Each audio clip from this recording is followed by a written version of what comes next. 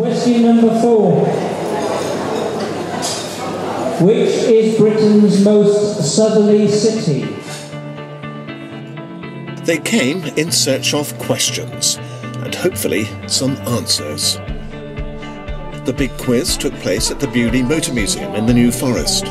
200 were there, some travelling long distances to be present.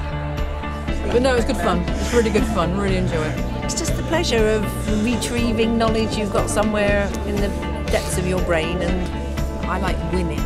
That's what I like, and I don't like to be beaten, but very often we are. And in a nutshell, what do you get from it? Prizes. The appeal of the British quiz scene is enormous, from local pub events to national TV shows.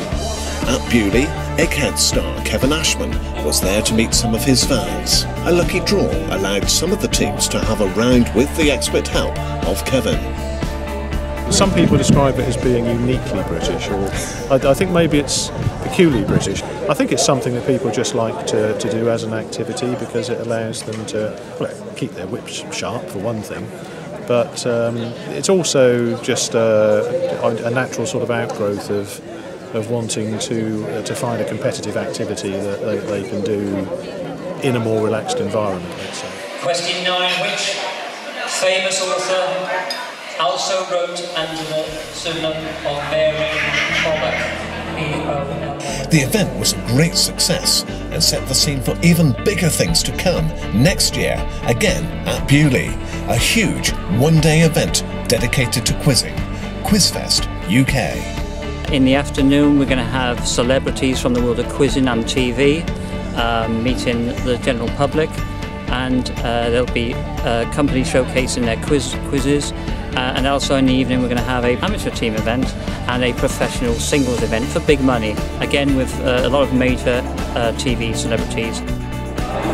Who first won the World Heavyweight crown in 1993 was Lennox Lewis, when champion Rick Bowe refused to fight him.